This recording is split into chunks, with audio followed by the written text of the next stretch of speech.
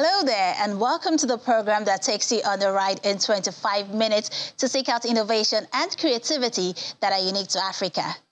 This week, we bring you the story of Kemisola Bolarinwa, a robotics and embedded systems engineer who has developed a smart bra to detect breast cancer.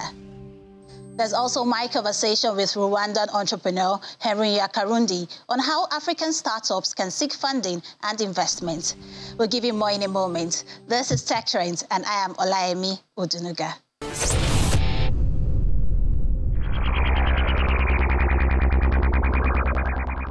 To create a more diverse and inclusive tech world, we need to inspire and empower the next generation of female role models to pursue and develop their careers in technology and become innovators, leaders, and entrepreneurs.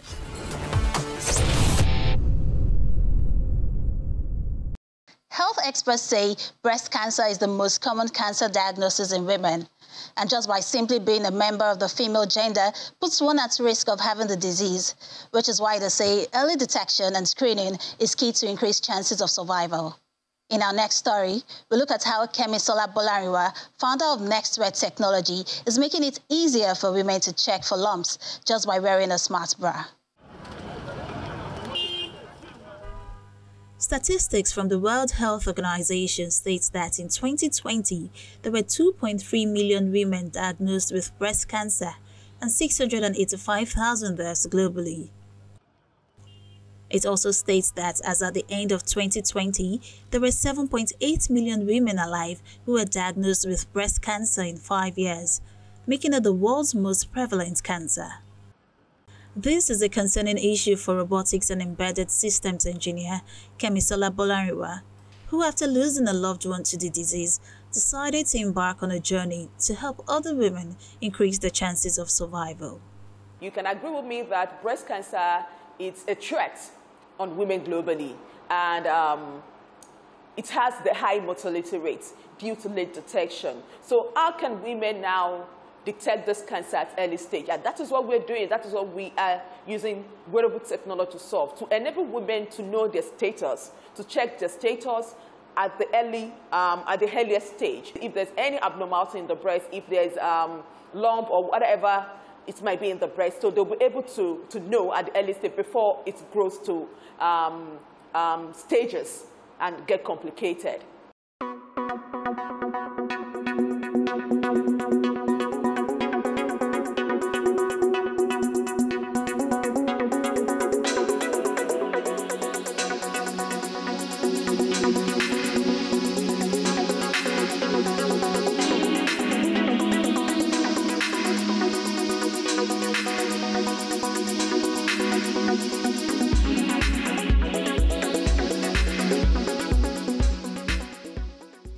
Kemisola is the founder of NextWed Technology, a company that builds wearable tech to boost healthcare. And after that emotional experience in 2017, she did some research and realized that early detection is key to treating breast cancer.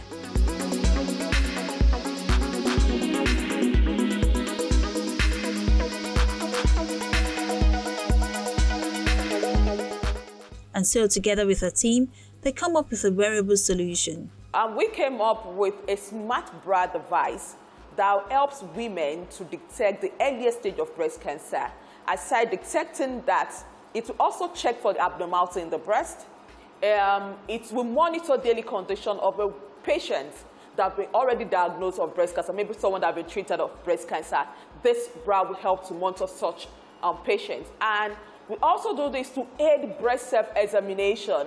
And this breast examination is what most women have neglected. And it's the first thing we, as a woman, should put into consideration for screening, your own self-screening in the house. But we have neglected that. So to help women with this, we come up with this device now to help them do this self-examination, self-screening. So you just put it on and check your status when you examine yourself. And that's what we've done so far.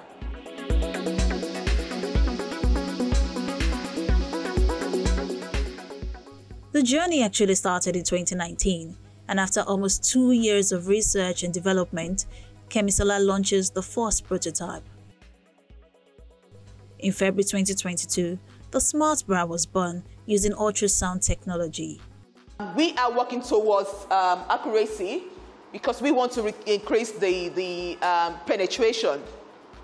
For when we first launched it this year, we received so many responses from all over the world, which really helped us with the development, like where we are right now, from no responses guide from radiologists, from oncologists, sonographers, and so on. And it's really helping us to like upgrade what we have on ground, and that is what we are doing right now. Coming to the sensor that we use for this, we are like upgrading the sensor. Instead of using the lower frequency, now we have a higher frequency, which we are currently working on. You can see we are working on the boards here. We have so many boards that we'll be using for the new developments now that will help with the efficiency of the device. We have so many which can be talking about. They are kind of technical. So, and that's it. Kemisola says the Smart Bra needs to be worn for at least 30 minutes for examination and diagnosis, after which it sends the results to the wearer via a mobile app.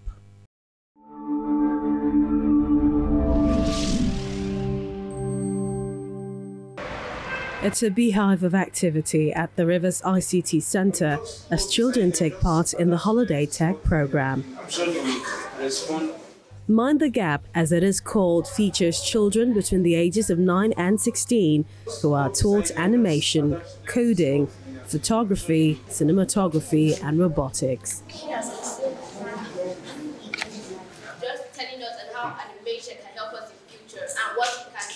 They get to make presentations to their proud parents, as an official of the state government expresses satisfaction with the exercise and assures that the government will create more awareness for next session. What we're going to do as a ministry is to create more awareness to parents, because this is the maiden edition of this, and you see that there is a need of awareness, so that you go to all Prince and corner of River State.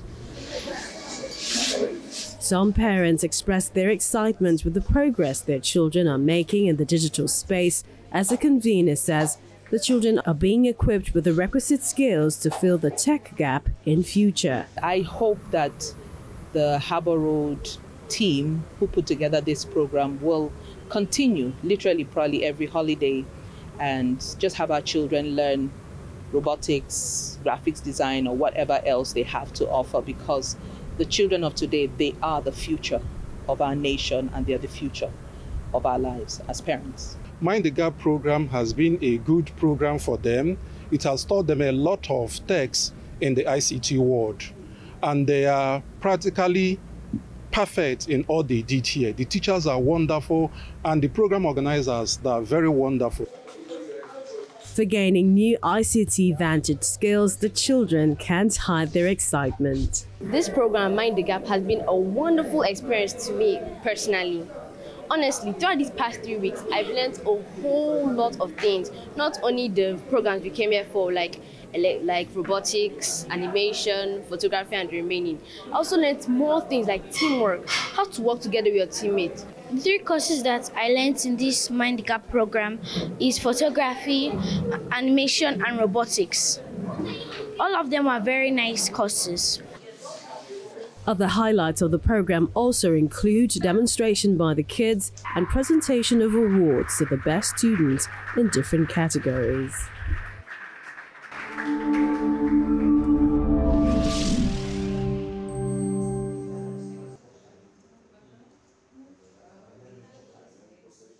Five Egyptian students have won first place in a global healthcare design competition for a non-invasive glucose monitoring device. The students from the American University in Cairo say the GlucoClip aims to serve as a substitute for finger pricking, or rather invasive blood tests, potentially influencing lives of millions of diabetics around the world. الجهاز ده هو شبه الجهاز بتاع الأكسجين اللي بيقيس أكسجين في الدم. This is like the oximeter, which monitors oxygen levels in the blood. The person who wants glucose levels checked should place his finger in the device and press the button, or use the application that is connected to the device via Bluetooth. Once you press the button, the device starts to check glucose levels in the blood. Then, figures are shown on the device and the application. On the application, you can check past readings and check the history in a graph.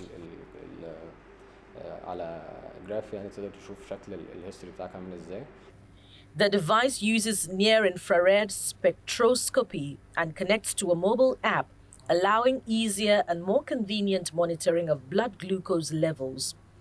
Students say they hope more tests will be done on the device to release it on the market. We think in the coming few years, the most important thing is to work more on the device to improve its accuracy further. So then we can think about offering it to the market. But before that, and because it is a medical device, we should make sure that the accuracy is high enough for everyone to use.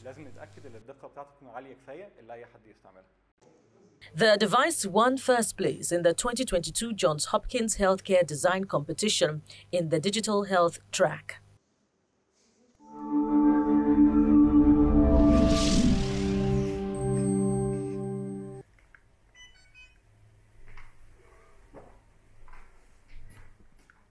Australian swimmer Jessica Smith has had an uneasy relationship with prosthetics since a childhood accident.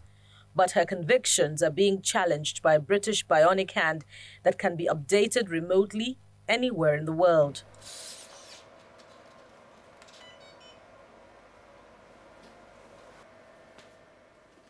Her parents were advised to fit a prosthesis to help with her development, but the device caused her to upset a boiling kettle when she was a toddler, causing burns to 15% of her body.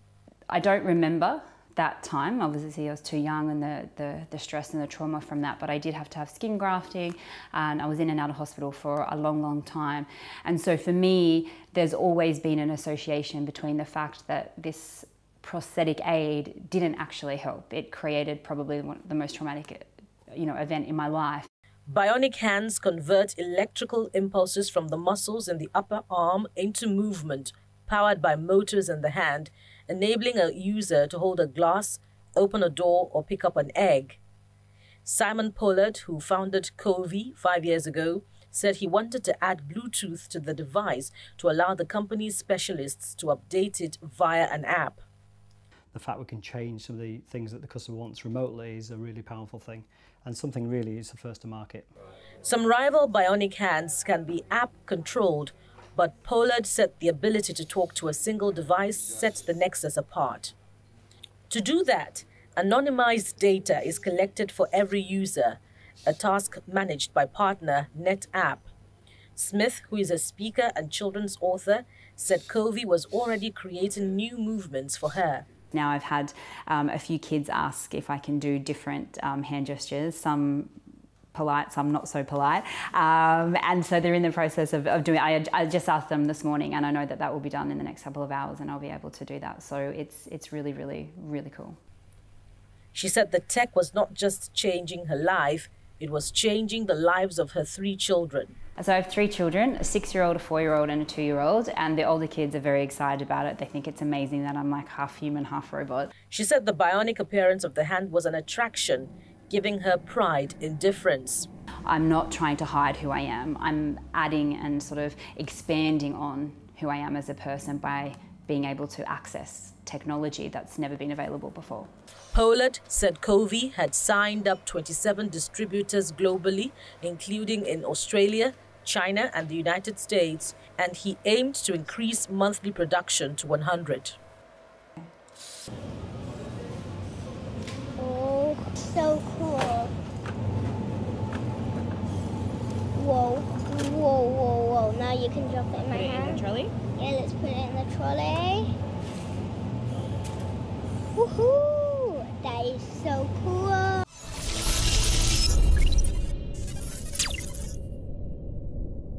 Since 2017, startup funding across Africa has grown tremendously, with startups raising more money across funding deals.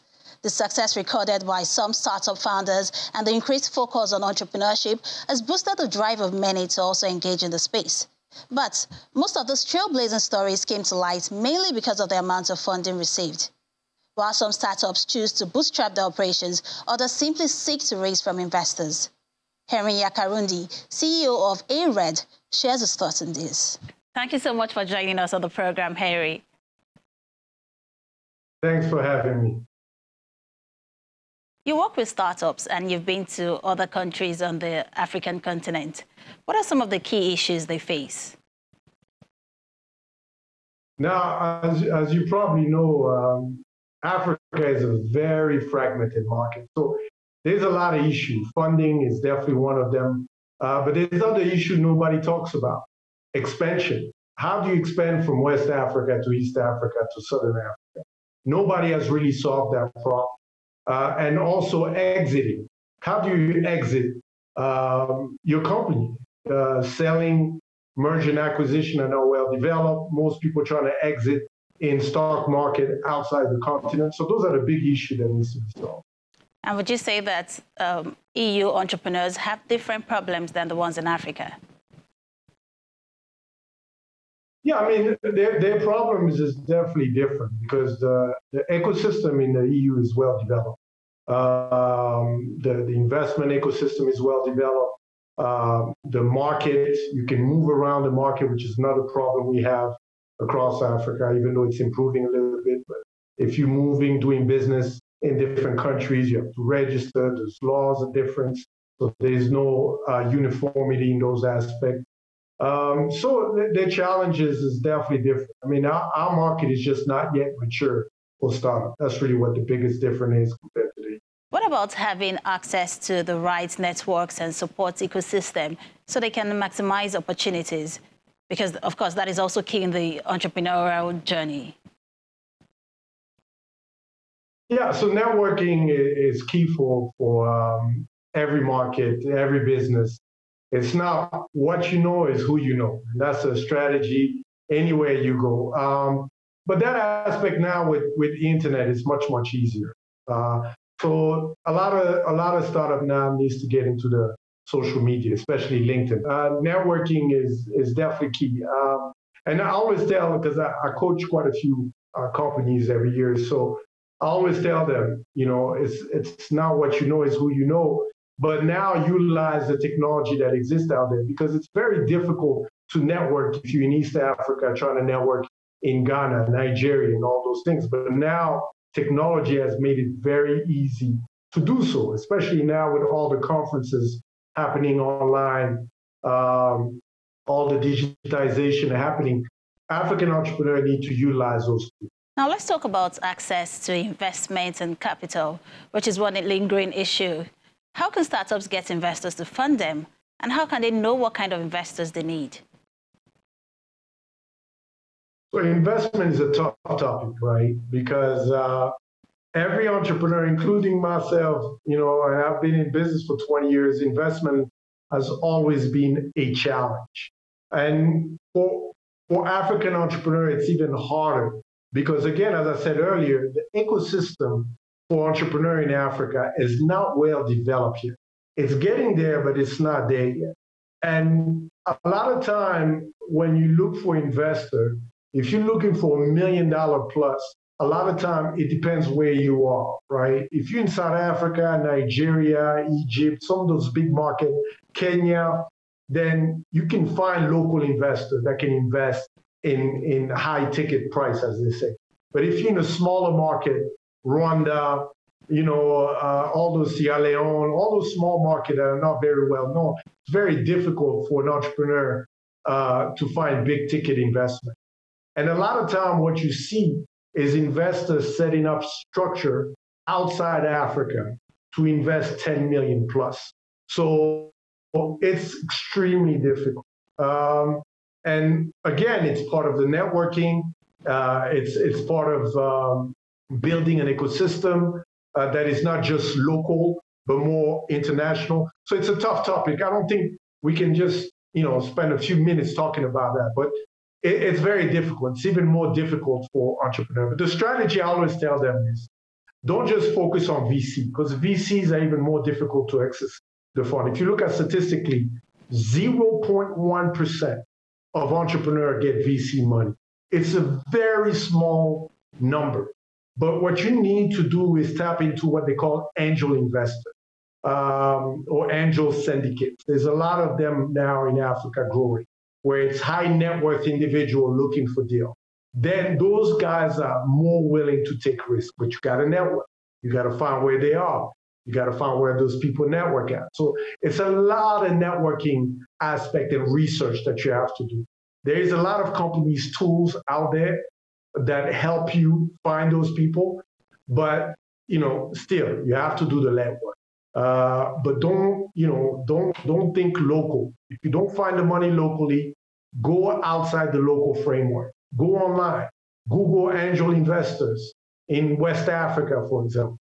See who's doing what. So it's a lot of research involved in that. And of course, you have to develop your documentation, your pitch deck, and all so on and so forth. But that's a whole nother discussion. Mm-hmm. Talking about angel investors, do you think we have enough of them in Africa? We'll never have enough money, and we'll never have an angel investor. So there is money out there. That's what I always tell people. The money is not the issue. The issue is access. If you look carefully, the people that raise the most money in Africa, in startups, right? They have a strong network, and a lot of them raise actually from Silicon Valley.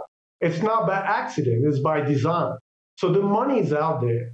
Now is your connection, because again, you're talking about getting money from someone to your business. And for that to happen, you have to build trust.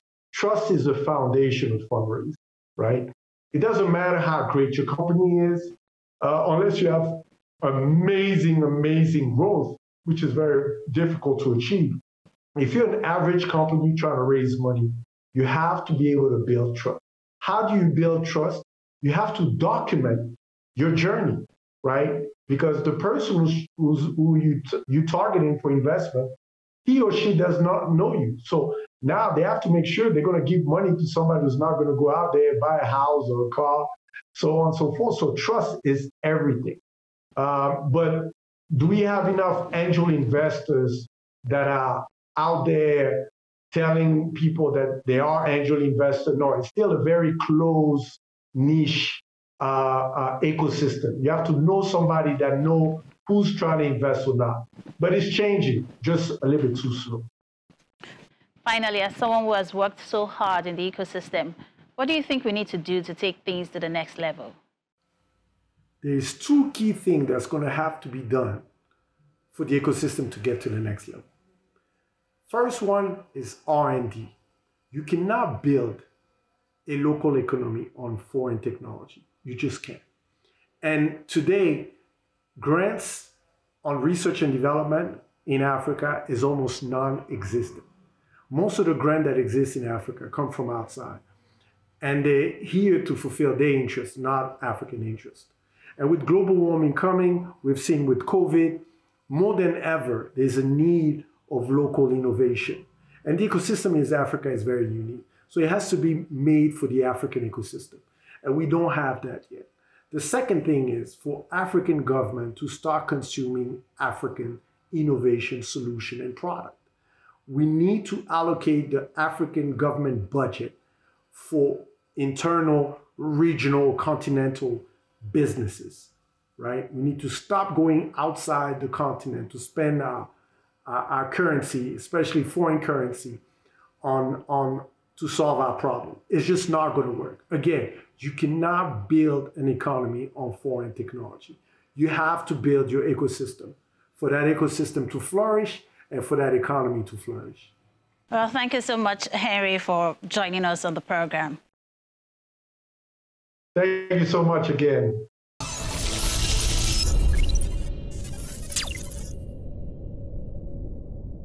And that's it on this episode of Tech Trends. Many thanks for staying with us. As always, we will continue to show you how tech-savvy innovators are crafting homegrown solutions using technology in the country. From startups to big techs and, of course, inventful thinkers, we'll show you all. And if you missed any parts of the show, you can always catch up on social media at Tech Trends TV or on the Channels TV YouTube account. For Tech Trends, I'm Olayemi Odunuga. See you next time.